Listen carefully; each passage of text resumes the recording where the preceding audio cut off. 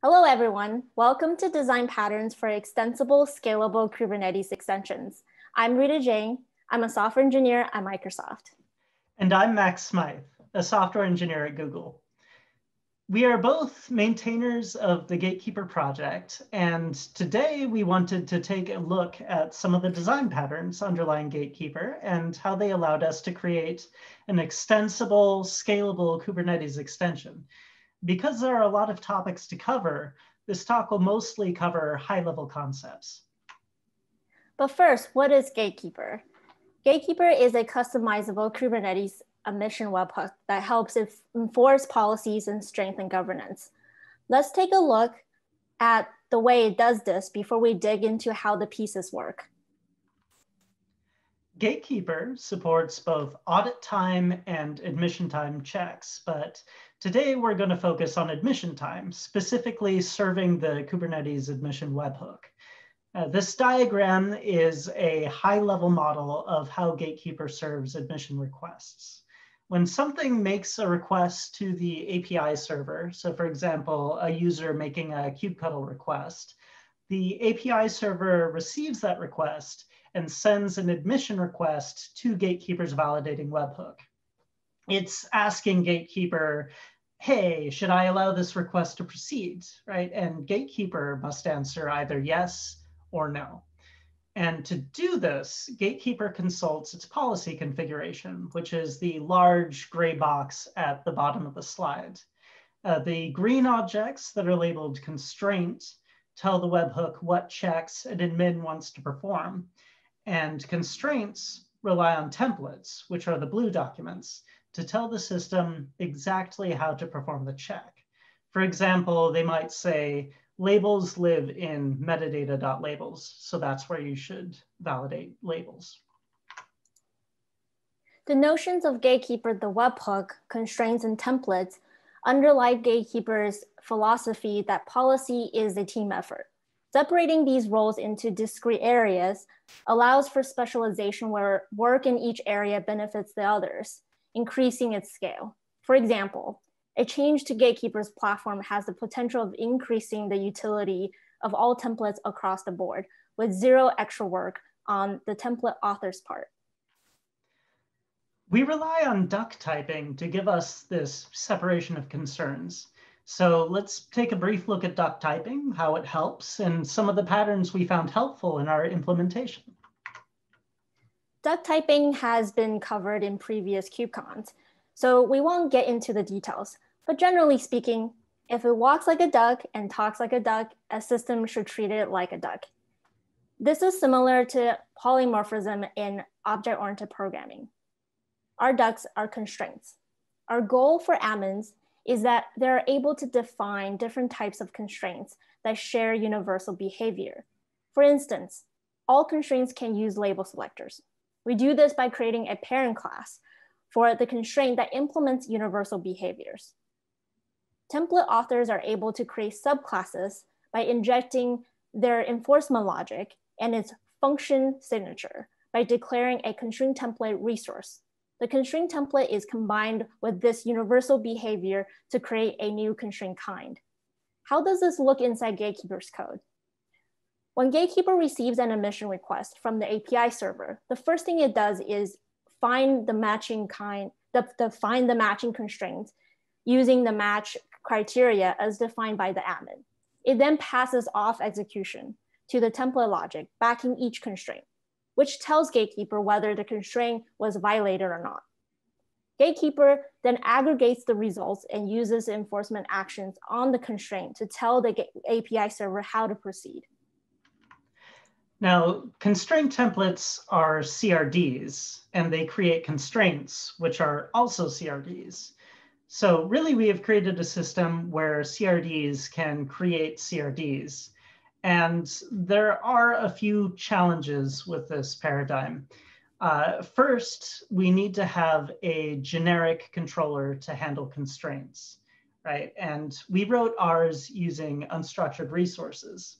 And wherever we needed to have strongly typed subschemas, for things like status, we serialize the JSON subtree we're interested in and then deserialize it into a strongly typed Golang struct. We also need a way to reliably merge partial JSON schemas for the template arguments and the universal behavior into a fully realized constraint schema.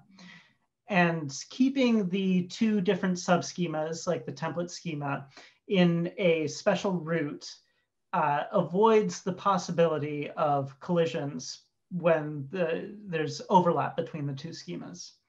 The most difficult problem is handling dynamic watches. Originally, we did this by creating a submanager that would restart every time the set of watched resources changed. And there were two big problems with this approach. The first was that we had inefficient memory usage because the controller runtime's watch cache was duplicated across the two managers. And a larger problem for users was that we needed to use finalizers so that we could catch delete events that may have been missed because the submanager was restarting. And we've since been able to move on from this specific model because Oren Shamran wrote a dynamic watcher that allows us to change the set of watched resources without restarts, cache duplication, or, of course, finalizers. Let's zoom in a bit and discuss how we interact with this dynamic watch manager. Gatekeeper has two sets of dynamic watches, one for constraints and the other to sync arbitrary data. For each one of these, we have a main controller and a dynamic controller. The main controller is responsible for telling the dynamic controller what to watch. The dynamic controller is a generic controller that can understand a duck type resource. We have two main controllers. One watches constraint templates. It tells the watch manager which constraint kinds are available to watch. The other one watches the config resource, as that's where users tell Gatekeeper that they want to sync those resources. There is a potential problem here. What if two main controllers are watching the same resource and one stops? How do we prevent one dynamic watch from interfering with another? We developed a registrar pattern to provide isolation. Here's an example of how a main controller uses the registrar. First, it would request a new registrar from the watch manager by providing the controller name and a channel by which watch events will be sent to the dynamic controller. And when the main controller wants to add or remove a group version kind from the dynamic controller, it simply calls add watch or remove watch. Each registrar is namespaced to the controller and is capable of adding or removing an intent to watch a GVK or replacing the set of watch GVKs altogether. The watch manager can then take the union of all the intents across all registrars to figure out what resources to watch. By adding a layer of indirection and namespacing intent, we have made it significantly easier to write multiple dynamic controllers that watch potentially overlapping sets of resources. Now, we've touched a lot on meta topics, right? Controllers that control controllers, CRDs that create CRDs, ducks that walk like constraints. We could take this process to the logical conclusion, right? We probably should. Right? We should go full meta. All right, so let's take a look at the policy enforcement as a phenomenon, right? It follows a pretty standard pattern. Generally, it's just looking at an object and returning a, yep, that looks good, or no, this is not good, right? And is there any reason that this must be done as a Kubernetes admission controller, right? Do the resources even have to be Kubernetes resources? This is probably not true if you walk one rung up the abstraction ladder and duck type the decision process itself. Right? So let's see what that might look like. So here we have the constraint framework. Constraint framework is the library that underlies Gatekeeper. It coordinates all of the doc typing logic we've covered so far. It provides the execution flow Gatekeeper uses to render a decision to the API server. It also provides two abstractions that allow us to define constraint templates and constraints, enforcement points and targets. There are a few critical behaviors the constraint/template abstraction relies on. Some kind of match criteria schema and logic, enforcement actions to tell the system what to do when a constraint is unhappy, and an interface on which the enforcement logic can rely. Here we have the target. A target abstracts the notion of a platform. What do objects look like? How are policies bound to them? What request metadata do I have? Targets give us our match criteria schema and logic, such as what a label selector looks like and how to test if a label selector matches. Targets also provide constraint template authors with the information they need to evaluate a request. Like, what does the object I'm validating look like? What kind of request metadata do I have, such as requesting user? An enforcement point is the system that asks for a policy check and knows what to do with any violations. Gatekeeper's webhook is an example of an enforcement point. Gatekeeper's audit process is another enforcement point. Putting all of this together gives us a model for abstracting policy enforcement itself. We can use the higher order abstractions of the constraint framework, targets, and enforcement points to take the notion of constraints and templates to other venues. For example, we have Gatekeeper, of course, which uses the constraint framework to serve validating webhooks and for audit.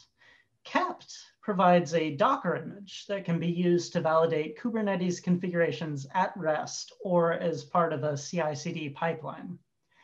A Cloud Config Validator wraps the constraint framework and a target that understands Google Cloud. It creates a library that has been used for a few things. It can validate GCP resources as part of a Forseti server deployment. It can validate GCP resources or snapshots at rest using CFD scorecard. And also, it can validate Terraform plans via a project called Terraform Validator. Now, abstracting constraints and templates into a library has made it faster to bring them to other platforms and other policy enforcement points, which allows devs to give users a consistent experience and helps users execute the same policy in many places. So duck typing has allowed us to bring K8s-style policies outside of the Kubernetes cluster, expanding the potential for cool user experiences like rejecting bad commits to a CI/CD pipeline at the pre-submit stage, which provides defense in depth. All right, now we're going to take a 90-degree turn and talk a bit about Gatekeeper's infrastructure. Let's talk about Gatekeeper as a web troller. So what do we mean by web troller? Well, Gatekeeper is both a webhook and a controller at the same time. And these two things are usually very different beasts, right? When we think about webhooks, well, webhooks' main job is to serve requests. That means they need to be responsive and therefore generally intolerant of downtime. And webhooks also scale their availability and serving capacity by increasing the number of serving pods. And each of these pods are peers, which means there's no leader or follower relationship, and everything is a flat hierarchy where every pod is equally able to serve any given request. Controllers, on the other hand, observe and reconcile resources and come together to create an eventually consistent system. Because controllers are background processes, they are a little more downtime tolerant because the system only needs to converge in a reasonable amount of time. And controllers are generally singletons. They can use leader election, but that doesn't really add capacity, What we do there is extra pods and leader election usually approve availability by having hot standbys that can take over if the leader becomes unavailable. Now, because Gatekeeper is a webhook that serves results based off of observed resources, it is a little bit webhook and a little bit controller, therefore web troller. Because of this tension between how webhooks and controllers usually scale, it seems like they may be incompatible models. This apparent conflict can be resolved by observing that idempotent controller processes don't need to be singletons. If more than one controller is watching the same resource and they both agree on the end state, the first controller to write the output will win the write. Other controllers will either have not yet processed that resource or will have their writes rejected. On retry, those controllers will see the correct state and will not attempt to reconcile further. This is similar to how Kubernetes leader election works. This can lead to some extra traffic, but only when controllers need to write a change. So with this observation, we can create web trollers that leverage what we call leaderless horizontal scalability. In this model, a web troller scales horizontally like a normal webhook, right? Controllers are idempotent, and they use this first write wins model that we just talked about. And each pod manages its own internal cache of constraints, templates, and data, which makes every pod a peer of every other pod. Now, there are some limitations this model imposes on us, right? We need to be sure that non-idempotent operations like audit run in a separate singleton pod. We also should avoid scaling write contention quadratically with the number of pods, which can happen if each pod needs to write its own pod-specific state. One thing we need to be sure about also is that our controllers are side effect free, as there's no guarantee that side effects are idempotent. That was easy. Multiple pods, huh? Now what? I think, are we done? Can we go home? Not quite. People probably want to know the status of their policies, whether they're enforced or not. This is hard because Kubernetes is eventually consistent. So multiple pods means multiple possible enforcers, and policy is only as strong as its weakest link. If we have 3 webhook pods, 2 enforcing a new policy, 1 not, and an API server that's going to choose a webhook pod randomly, the policy only really has a 66% chance of being enforced. And in order to reason about whether a constraint is enforced, therefore, we need to know whether it is recognized by all pods. So to do this, we implemented a by pod status sub-resource.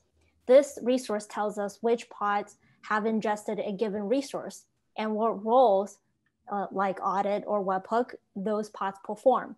We also track the observed generation of the resource to make sure each pod is enforcing the most current generation. The UID of the object to detect if we are actually seeing the status of a deleted object that has since been recreated, and any errors a pod may have encountered ingesting the resource. We now have more information about the state of the system, but how do we interpret it? Pessimistically, of course. So if a pod's entry is missing, we assume that that pod has not yet ingested the resource. If a resource's deletion timestamp is set, we assume that pods have already processed that delete. And if the number of pods reporting status is equal to the number of pods serving the webhook, well, then we can assume that all pods have ingested and are enforcing that particular constraint. So in order to make these observations more meaningful, we need to enforce some invariants in our project. 1, if we expect to have n pods, we must never have n plus 1 pods. Otherwise, counting n observations leaves the possibility that there is still one pod that has not observed a new resource. 2, pods cannot serve until they have bootstrapped all resources present during startup. Otherwise, a new pod would put the assumption that n observations means n enforcing pods into question. And lastly, we must design our resources such that a missing resource has a known impact on the system. In this case, a missing constraint means that policy is enforced more loosely than it would otherwise be. We should also note here that writing referential constraints, which rely on cache data, potentially violates this principle. For one thing, whether data has been cached is unreported. For another, it's impossible to know the significance of missing data without knowing the specifics of a constraint's logic. The use cases for cache data are too valuable to ignore, but it's worth calling out that such templates necessarily have imperfect enforcement at the webhook level. There are 2 potential problems with reporting bipod status, which are write amplification and the possibility of zombie status. Write amplification can occur when all pods want to write status at the same time. Because of Kubernetes optimistic concurrency, each pod may try to write the status at the same time, and one will win, leaving the other pods to retry, which means that in the worst case, there will be n squared total write requests, where n is equal to the number of pods. Zombie status can occur if removed pods don't clean up their status. And so you'll start seeing that old status and it'll just be there perpetually. Gatekeeper solves these problems with a layer of indirection. We create a separate constraint pod status resource, which is where there's one of them per unique pod/constraint tuple. And each pod will write to its own constraint pod status resource. There's then a singleton controller called the status controller that aggregates these statuses and writes them to the constraints.